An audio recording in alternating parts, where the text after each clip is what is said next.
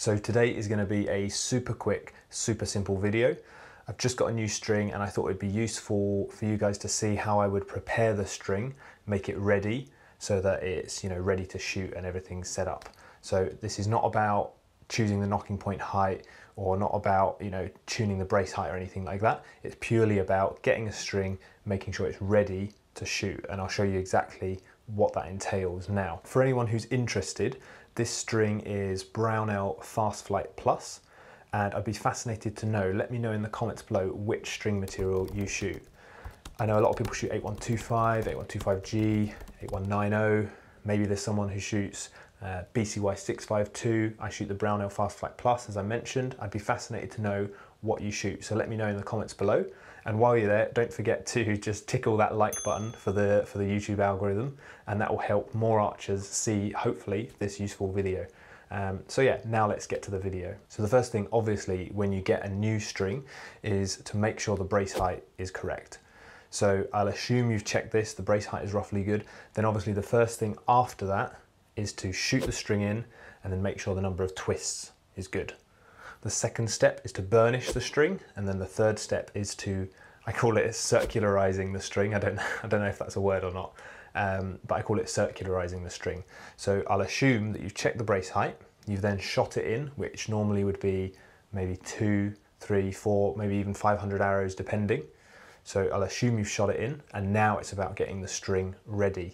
So what you would then do after you've shot it in is make sure that the brace height is settled, make sure the number of twists in the string are what you want. So for me personally, I normally go for somewhere between 20 to 30 twists. So I'll make sure that's correct. And then after that, that's where you start by burnishing it.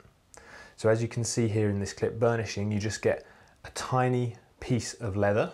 And what you do here is simply get the leather and you rub up and down the string with the leather.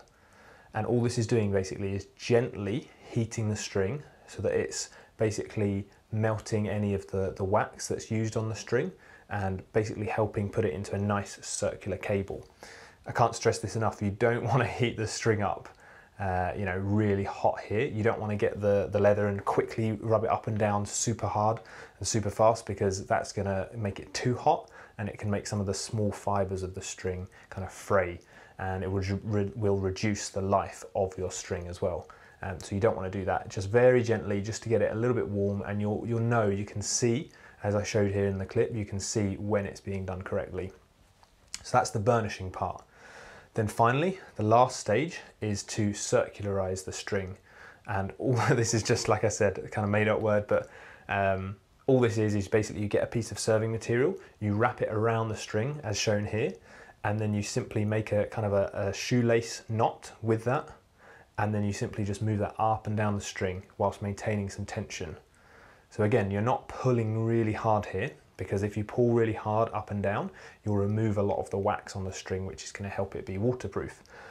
But you also do want to remove a tiny bit of excess, and you want to make sure that you're basically making the string circular into one nice cable. So what this does is removes any lumps, straightens out the twisting, so the twisting is uniform through the string, and makes it into this beautiful long cable.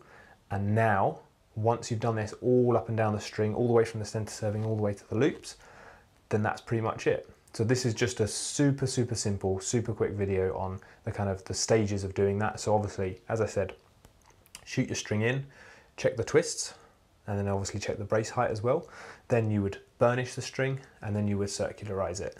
And this just makes sure that your string is ready. And then after that, obviously, it's ready to shoot. It's shot in, and it's going to be, water resistant in the rain as well, because you've made it nice and circular.